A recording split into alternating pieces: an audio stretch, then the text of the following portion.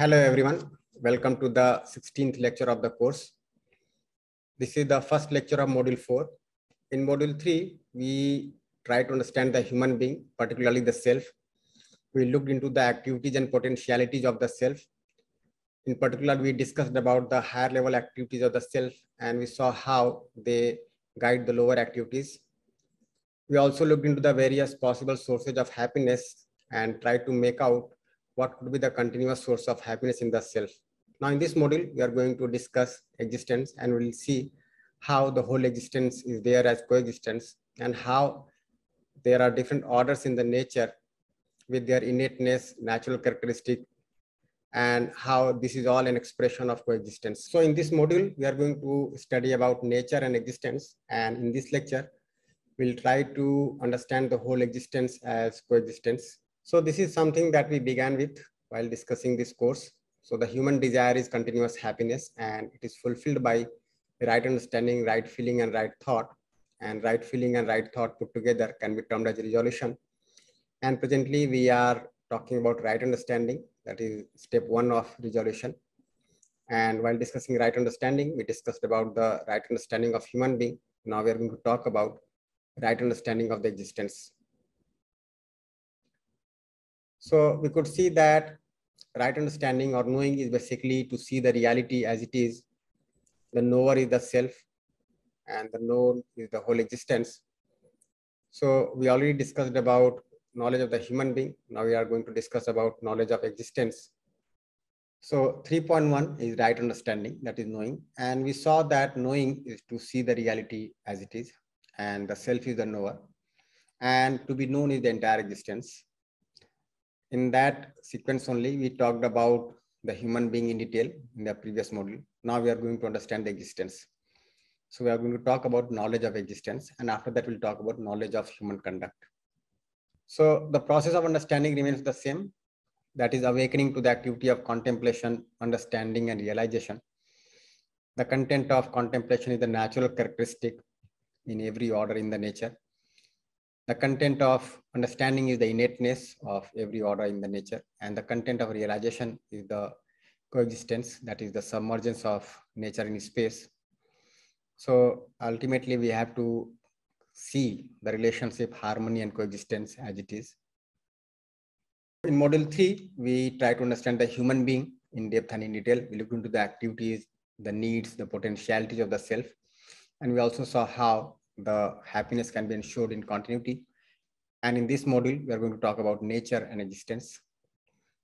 So we'll explore into the following in this module through lectures 16 to 20. Lecture 16 is existence as coexistence. So we'll try to see how coexistence is ever present, ever effective, ever expressive. In lecture 17, we'll see how the coexistence expresses itself as nature in terms of 4 orders. So we'll see how the submergence shows itself in the form of harmony, that is innateness, and relationship, that is natural characteristic in the 4 orders. Existence can be understood by awakening to the higher activity of the self, as we mentioned right now. So the expression of coexistence is seen as coexistence, harmony, and relationship, and also effect and gap, as it is seen by the self through different activities of the self, from realization to testing. So the self can realize the coexistence, understand the harmony, contemplate on the relationship. The self can compare and analyze the effect of one unit on another unit. And also it can sense the gap between 2 units. So one is able to see the coexistence like this at different levels of the activities of the self. Now, the role of human being is to understand the coexistence, that is to have the feeling and thought of coexistence and get resolved. And fulfillment of this role leads to continuous happiness. So we'll gradually see that the whole task that is to be done by the human being is to understand the coexistence, have the feeling and thought of coexistence, and live accordingly. So essentially, when we say that it is required to rightly understand the existence, it is at the core to be able to see the whole existence as coexistence. And we'll see that coexistence is also central to existence. As we could see that self is central to human being, we will be able to see that coexistence is central to existence. Now, something that we had discussed earlier, we'll briefly recap over it and then go into further details. Existence is coexistence, that is, units are submerged in space. Space is there everywhere, all pervading, unlimited in size, and units are there limited in size. They are active as well as an activity in themselves, and space is no activity. Now all these units are submerged in space.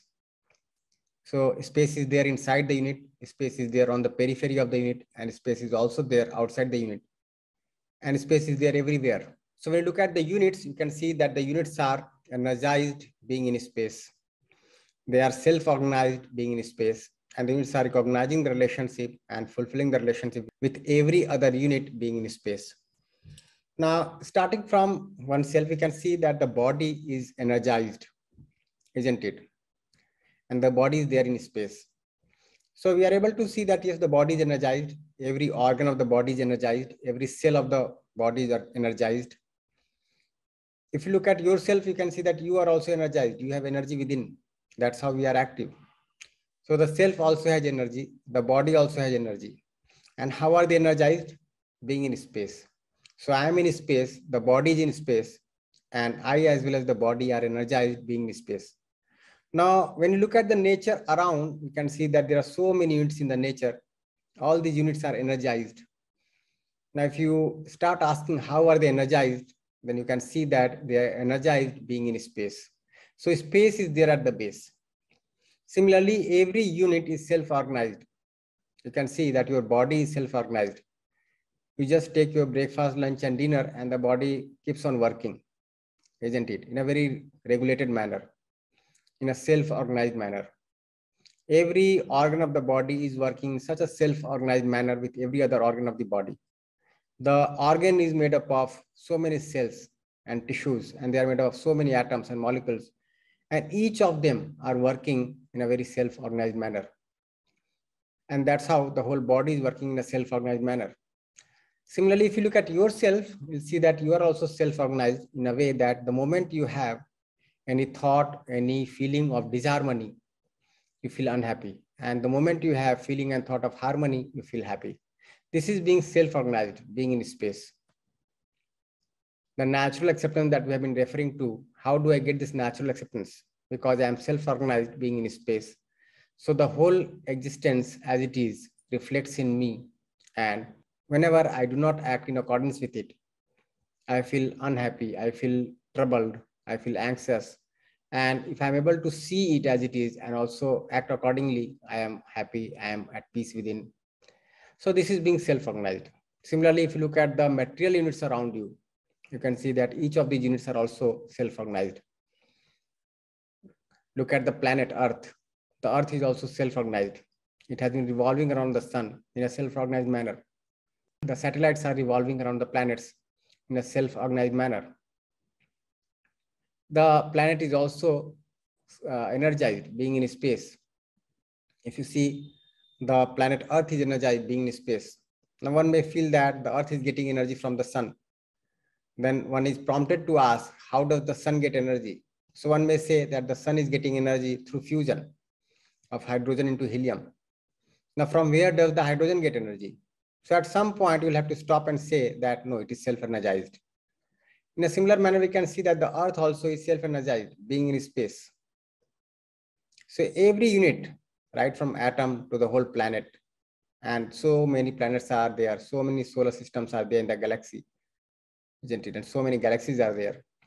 And each of them is energized, each of them is self-organized.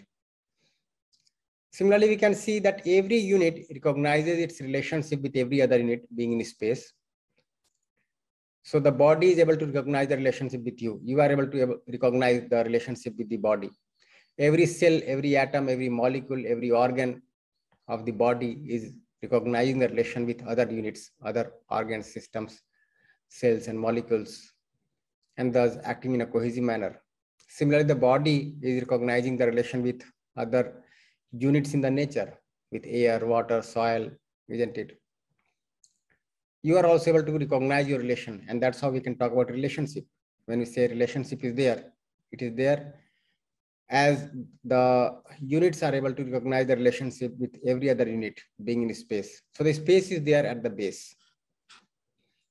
So existence is all that exists, and being self-organized means that it is there in a definite order, is in harmony, has definite conduct. Therefore, it can be identified, understood, and that's how we are able to talk about the whole existence. So you had gone through this content briefly in the previous course also. Just try to make out whether all these words are clear to you: being energized, being self-organized, and recognizing the relationship. This is clear to you or not, isn't it? You may not be able to see this clearly at this moment, but you can initiate this process of investigation, exploration. And at some point of time, you may come to a state where you are able to see the whole existence as coexistence. You are able to see how the units are energized being in space, self-organized being in space, and how they are participating with every other unit being in space. Now, looking at it further, we can see that the existence is coexistence. The units are there, which are limited in size. They are an activity in themselves, also active with other units. The space is unlimited. It has no limits. It is no activity. And the coexistence is ever present. So as you are taking some examples, try to see whether your body is limited in size or not. So the body is limited in size. The body is an activity in itself. The body is active with other units, with air, water, soil, isn't it? It is active with other units also. Now, how about you? Are you limited in size? So a little bit of exploration will show to you that you are of course limited in size. You are there where the body is there. When you move from one place to another, the body moves as well as you move. And how do you move? Because you are limited in size. You are there with the body. You are coexisting with the body, being at the same point in space. So you are limited in size. You are also an activity. There are so many activities in you, something that we discussed in detail in the previous module. And you are also active with other human beings, with other entities in the nature. The space is there, unlimited. It has no limits. You cannot say that the space exists up to here and no longer there. The moment you are able to conceive of anything that is there, the space is already there. So the space is there everywhere. There are so many galaxies, planets, stars, isn't it, in the whole existence, and the space is there everywhere. And the space is no activity. There is no activity in the space. It is there at the base of every activity, but space is no activity. And looking further, we can see that the units are submerged in space. All the units which are limited in size, which are activity in themselves, active with other units, are submerged in the space which is unlimited and no activity. And by submergence, it is meant that the units are energized, self-organized, and recognizing the relationship with other units being in space. Further, we can see that the units are of two kinds, material and consciousness. And when you look at yourself, you can see that you are a conscious unit, the body is a material unit. In the material units, there are only two kinds of activities, recognizing and fulfilling. Within you, there are activities of knowing, assuming, recognizing, and fulfilling. Now, all these units are temporary. The conscious units are continuous. If you look at space, it is not a unit. Space is unbounded in time and space, and that's how it is called as ever. Now, if you look at the temporary units, which only have the activities of recognizing and fulfilling, they keep on changing. Their constitution keeps on changing. Okay, isn't it? So you can see that in the material units, let's say we have hydrogen, oxygen, nitrogen, all these elements are there. They keep on combining, and molecules keep on breaking into atoms. Atoms keep on combining to form molecules, and the constitution keeps changing. If you look at the conscious units, which are continuous, there is no change in the constitution. The activities of the self remain as they are. Okay, that constitution of activities in the self does not change, and that's how they are continuous. Here it is ever. So continuous units are unbounded in time, but limited in space. The temporary units are limited in time as well as space. Temporary units are limited in time as well as space. Continuous units are unbounded in time, but bounded in space. Space, which is ever, is unbounded in time and space. So this is something that you can try to distinguish between all these three realities: the temporary ones, the continuous ones, and the ever, that is the space. You'll see that the material units are bounded in time. They are limited in size. These are material, they are temporary, they are an activity in themselves. And examples could be like body. Our body is a material unit.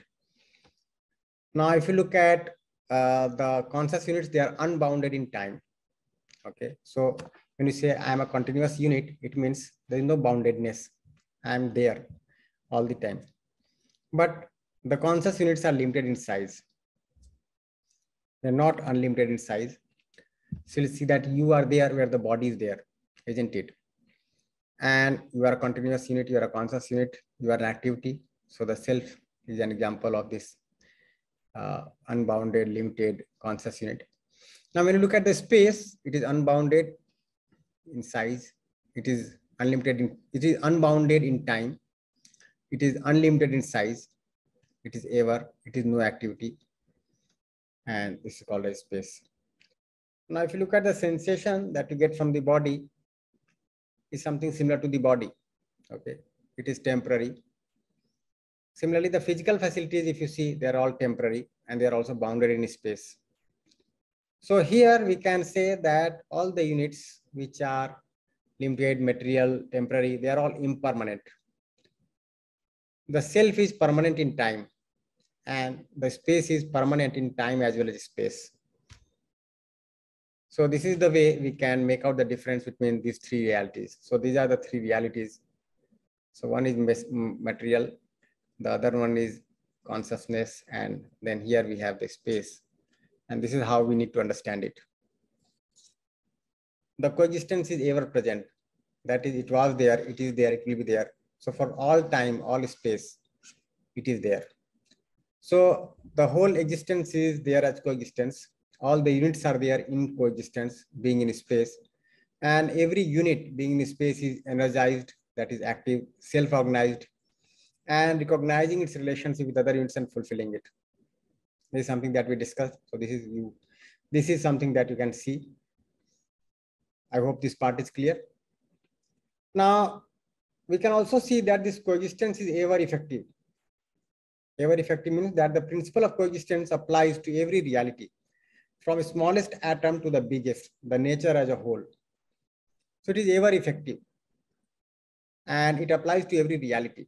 So whatever is happening in the nature in terms of activities is happening by virtue of coexistence. Being submerged, every unit is active in itself and active with other units. So it is ever effective, isn't it? So it is ever present, that is, it was there, it is there, it will be there for all places, all time. It is ever effective, means every activity that is taking place in the nature is based on coexistence. The coexistence is at the base. You'll also see that this coexistence is ever expressing.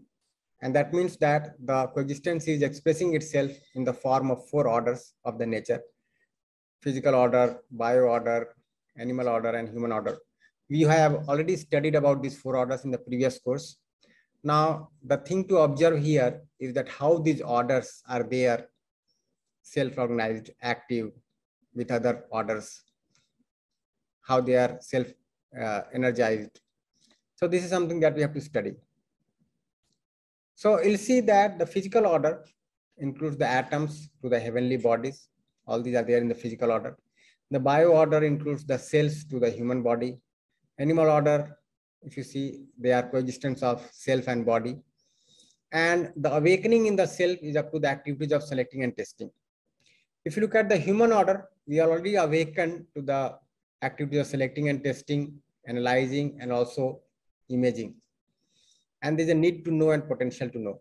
So presently what we are trying to do, we are trying to know the things as they are. So the human order presently has awakened to the activities of desire, thought, and expectation. And that means imaging, analyzing, comparing, selecting, and testing, and has to awaken to the activities of contemplation, understanding, and realization. Now, how this all is happening, how this all is there in the existence. So it is an expression of coexistence itself. The coexistence itself is expressing in the form of these four orders, which are having definite innateness, natural characteristic, inheritance, isn't it?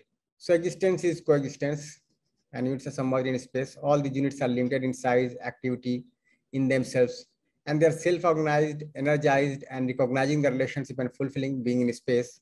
While the space is unlimited, no activity, self-organization is available here. While the units are self-organized, in the space, we can see that self-organization is available, and being in space, every unit is self-organized. Similarly, there is change in energy level in every unit in the nature, be it the self or be it the conscious unit or the material unit. But when you look at the space, you are able to see that the space is energy in equilibrium. There is no change in energy. It is there at the base of all these transformations in energy. Similarly, you can see that through space, the units are able to recognize and fulfill the relationship, and that is happening as the space is transparent. So the space is transparent. Being in space, I'm able to recognize my relationship with you. I'm able to recognize my relationship with the body. I'm able to recognize my relationship with the rest of nature. And the same thing holds true for other units which are able to recognize the relationship and fulfill it. Now, these units are of two kinds, material and consciousness. These material units are temporary, impermanent. The conscious units are continuous, permanent. There is activity of knowing, assuming, recognizing, and fulfilling here in the conscious units. While in the material units, there is only activity of recognizing and fulfilling. Now, these material units can be classified into two orders, physical order and bio order. Now, if you look at the physical order, the smallest unit of the physical order, which is self-organized, is atom. Atoms combine to make molecules. Molecules combine to make molecular structures. Now, the molecular structures can be of two kinds. Either they are in the form of lumps or they are fluid. So lump means something that retains its shape and size. For example, the building is a lump. If you look at air, water, they're all fluids. Now these fluids go to make a cell.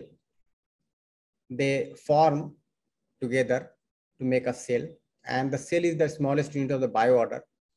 Cells of one kind combine to make plants. Cells of another kind combine to make animal bodies, and cells of another kind combine to make human bodies. Now, when the animal body coexists with the self, that is the conscious unit, it makes the animal order. And when the self coexists with the human body, it makes the human order, isn't it? So in the animals, the awakening is only up to the activity of testing and selecting, while in human order, the awakening is up to the activity of imaging, analyzing, comparing also. Now here, what is required to be done is to ensure jnana, that is right understanding. When I'm able to realize the whole existence as coexistence, it is called as activity completeness. Now, when I'm able to live accordingly, when I'm able to live with right understanding, right feeling, and right thought, then in my conduct, I can see my completeness. My conduct is always definite. I'm able to see that there is no indefiniteness in my conduct, and that is conduct completeness. And this is what we really want to be. We want to have activity completeness within oneself, and we also want to have conduct completeness in our living. And this is the real meaning of development, which is not cyclic. All these things that you see here are cyclic. For example, the seed grows into a plant, the plant grows into a tree, the tree goes back to the soil, where another seed germinates, isn't it? Your body also goes back to the soil. The animal body also goes back to the soil. So we can see that there is a cyclicality involved here. So whatever we try to achieve in the form of physical facilities or the body is impermanent. It is not going to last forever. It is not going to continue. But if you are able to transform yourself as a self, if you are able to ensure activity completeness, conduct completeness, this is something that is going to be with you all the time in continuity. And that's how it is not cyclic. It is not cyclic, it is acyclic. This is simply development of the self. So you can see that the development can take place only in the conscious unit. The development can take place only in the conscious unit. It is not possible with material units. In material units, there will always be cyclicality. Are you able to see this? You have gone through this diagram earlier also. Now we are trying to look at this diagram again with more clarity, since we have discussed about the activities of the self in detail. So you can be in a better position to understand all these words. So try to make out which words are not clear to you. isn't it? Note them down and you can try to reflect on the meaning of those words. So now it is time for self-reflection. So we'll have an assignment here. So the homework today is, when you are looking at two units in nature, what do you see in between the two? Are you able to see the gap, that is the void between two units? For example, I am here and the monitor is at a distance from me. The wall is there at a distance from me. So many things are there in the room at a distance from me. So the void is there, the gap is there. So are you able to see this? Are you able to see the effect of one unit on another unit? Are you able to see the relationship between the two units? Are you able to see the harmony in each unit and all these units put together? And are you able to see the coexistence in each unit and all these units put together? So what you are able to see right now, make an evaluation of yourself, make an appraisal of yourself. Then can you see that self and body are two distinct realities in coexistence? This is something that we have to discuss in exercise 2 in step 1. Then there is a distance between the two, which is something going to be discussed in exercise 2 step 4. And each of them is in space and they are transacting the information through space, something that we are discussing in exercise 2 step 2. So reflect on all this and try to see that the self is there in coexistence, submerged in space. This may take a little time for you. I'm not assuming that you are going to see this very moment, but at least you can be clear that this is something to be seen, something to be observed directly as a pure observer, without any assumption, without any iota of doubt. This is the development of the self. So today in this lecture, we saw how the whole existence is there as coexistence, how the nature is submerged in space, and how the nature is ever present, ever expressing, and ever effective. So this is all for the lecture today. Thank you.